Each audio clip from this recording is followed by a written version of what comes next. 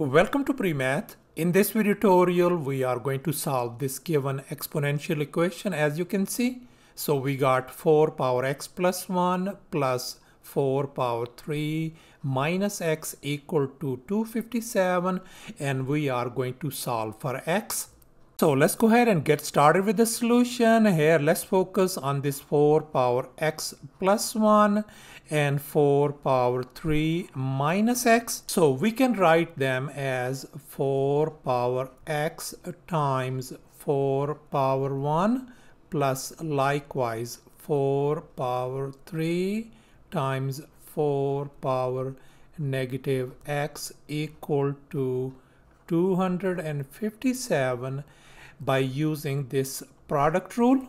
And now we can write this 4 power 1 as 4, I'm going to write down first, times 4 power x, and then plus this 4 power 3 could be written as 4 times 4 times 4 is 64 times, I can write this 4 power negative x, I'm going to make it a positive exponent. I can write this one as 4 power x equal to 257. And now let's focus on this 4 power x and 4 power x right up here. Let me go ahead and copy it down over here. And here this 4 could be written as 2 power 2 and then this power x.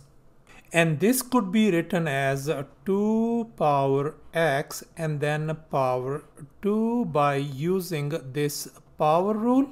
So therefore, I am going to replace this 4 power x and this 4 power x by this 2 power x and then power 2. So therefore, I am going to write down 4 times 2 power x and then power 2 plus 64 times 1 over 2 power x and then power 2 equals to 257. Now let me go ahead and make a substitution. I'm gonna say let 2 power x equals to y. So that means wherever we see 2 power x and 2 power x, I'm going to replace by y. So therefore, our above equation is going to become simply 4 times y square plus 64 times 1 over y square equals to 257. Now let me go ahead and remove this fraction. I am going to multiply across the board by y square on this side, y square over here, and y square over here across the board. So we can see we got this one as 4 times y square is going to become y power 4. Here this y square and y square is gone. So we got 64 equal to 257 y square. Let me move this quantity on the left hand side. So we got 4y power 4 minus 257 y square plus 64 equal to 0. And here in this next step, I wrote down y power 4 as y square and then power 2. And in this next step, let me go ahead and make a substitution. Let me say let u equal to y square to make our job simpler. So this way, wherever we see y square, I'm going to replace it by u. So therefore, this equation is going to become simply 4u square minus 257u plus 64 equal to 0. And we can see that this is a quadratic equation and we are going to solve it by using a quadratic formula. And here's our quadratic formula that we will be using. And now let's go ahead and fill in the blanks in this quadratic formula. We know our A is 4, B is negative 257 and C is 64.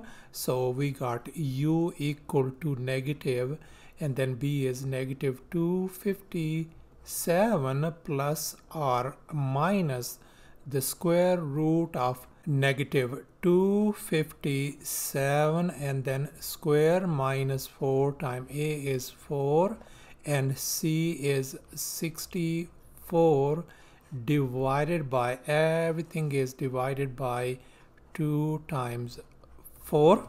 And after simplifying all those basic steps, we got u equals to 257 plus or minus 255 divided by 8. Now let's go ahead and split these numbers along this positive and negative sign. So therefore I can write u equal to 257 plus 255 divided by 8, and the other number is u equal to 257 minus 255 divided by 8. And now if we add these two numbers, 257 plus 255, we get 512 divided by 8. That means our u value turns out to be 64. So that's one of the value. And if we subtract these numbers, we are going to get u equals to 2 divided by 8. And if we reduce this thing, so u value turns out to be 1 over 4. So this is our another value of u.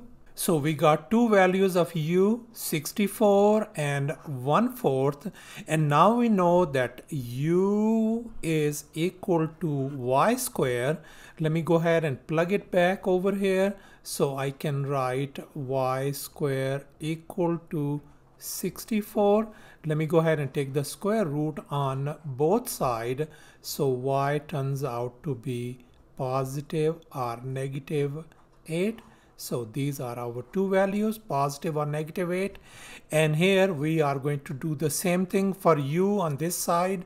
So u is same as y square equal to 1 over 4. Let's go ahead and take the square root on both sides. So we got simply y equal to positive or negative 1 over 2. So this is another value of y, which is positive or negative 1 over 2. And here's our next step. Let's go ahead and pick y equals to positive 8 value. That's our case number 1. And we know that our y equals to 2 power x. Here I'm going to replace that one. I can write 2 power x equal to 8. So 2 power x, 8 could be written as 2 power 3.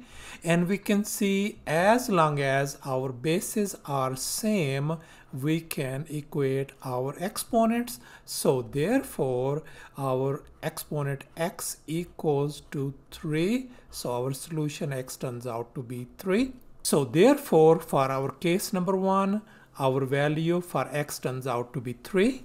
And here's our case number 2. This time we are going to pick y equals to negative 8 value.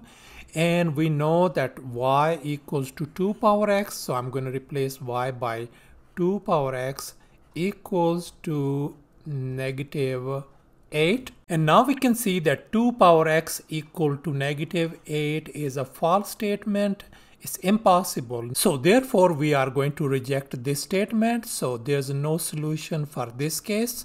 And here's our case number 3. This time we are going to pick y equals to positive 1 over 2 value. And we know that y equals to 2 power x. Let's go ahead and replace y by 2 power x equals to 1 over 2. And now 1 over 2 could be written as 2 power negative 1 on the right hand side.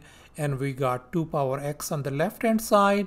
And we can see that we got the same basis on both sides.